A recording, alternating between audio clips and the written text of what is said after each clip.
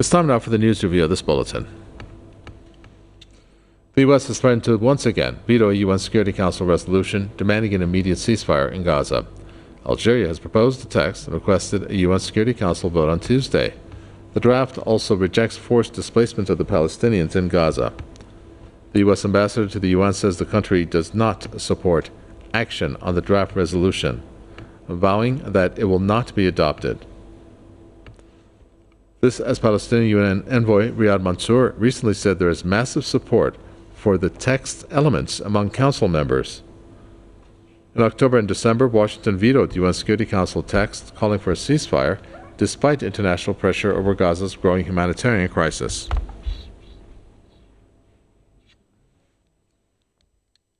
Glenn Deason, professor of political science at the University of Southeastern Norway, joins us from Oslo, and we also have Tim Anderson, director of the Center for Counter-Hegemonic Studies, who joins us from Sydney.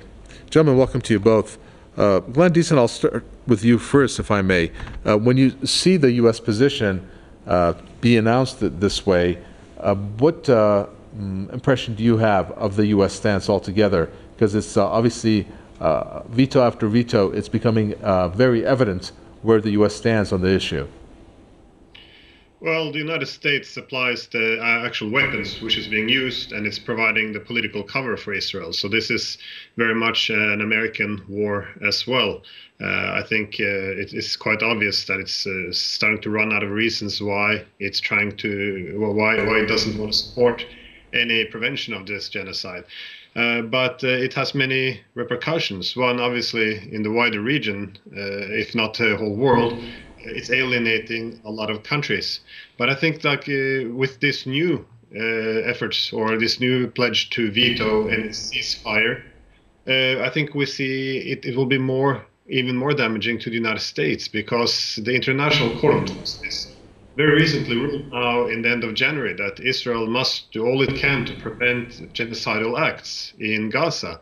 And not only would Israel be in breach of this, but now the United States, and to the extent the EU continues also to support this, they're making themselves complicit in genocide. So it's quite dramatic to still continue to sabotage these efforts of bringing about a ceasefire. Tim Anderson, so when you take a look at the fact that the U.S. has not been able to, for example, reach any type of ceasefire or pause, or whatever name you'd like to call it, through the talks that happened in Cairo, why do you think it opts for a veto still, even though it says that these talks are ultimately would have amounted to a ceasefire or a pause? Yes, it's I mean, the latest pretext for opposing the ceasefire proposal of Algeria is that the US claims that it's involved in talks with Qatar, Egypt, and Netanyahu, and there's some sort of deal where they're trying to put more pressure on Hamas to cave into their demands.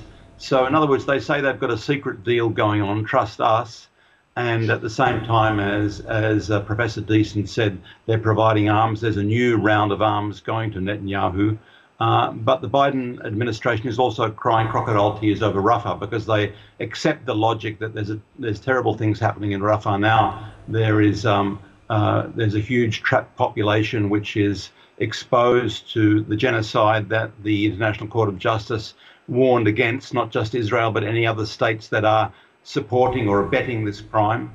So we're hearing mixed signals coming from the US, and the main pretext for trying to wiggle out of this, which, as you said, the Palestinian ambassador says there's huge support for otherwise, probably including amongst the Europeans, is that the US claims it's got some secret deal going on with Qatar and some of the others, and the UN Security Council might jeopardize somehow that plan. But really, it's another pretext in a very long line of pretexts. And Glenn Deason, do you think that, as you mentioned, given the fact that he had the ICJ make its case, and for the U.S. now to come out at this point in time to say that it's going to veto the type of image that that's going to portray to the world in terms of the U.S., because we know already, obviously, how that has been shattered just in this one particular case when it comes to the onslaught against Gaza? Yeah, and it has to be said, of course, all countries in the world to some extent practice some hypocrisy, selective use of its principles. But for the United States, I think this can be even more devastating because after the Cold War, the US pursued a security strategy based on the principle of global primacy. It would effectively have a global empire. And the legitimacy for this was to advance liberal values, such as human rights. So this very explicit intention now to continue a genocide in Gaza, even after the court has asked to stop all genocidal acts. Of course, it's not just makes the US complicit to genocide, but it unravels a lot of the legitimacy for its entire empire. And I would just like to add on one more thing. Of course, I very much agree that this talk with Egypt and Qatar obviously is an excuse, but I think it's more than this as well. If we've seen through the decades, a country in the Middle East is targeted for destruction or invasion, whatever you want to call it, we see that there's an effort to keep countries divided as well. So I think giving this impression that, or pushing for splits in the region to have some support Israel's alternative so-called peace, it helps towards this end, because this is a very dangerous time for the States as well.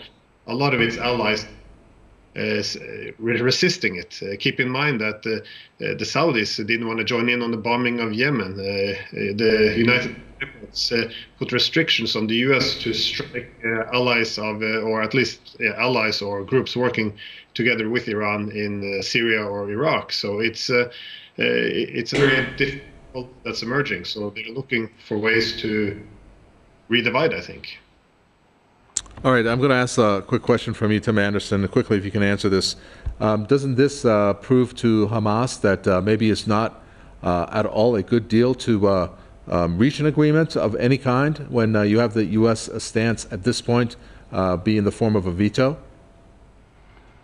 I think the message that people in Gaza are getting is that there's no one amongst the big powers, the states in the world, that are going to protect them, and the armed resistance, including Hamas, is really the only people that can protect them, including the Yemenis, including Hezbollah in Lebanon, including the other armed factions in Palestine. They are the people who've actually practically defended them and are taking on the responsibility to try and prevent and punish this crime of genocide. The other states in the world are effectively abandoning the Palestinians to their own causes, and then we'll try and criticize and attack the resistance for attacking the Israelis, when in fact this is the only last line of defense that they have, is the armed resistance.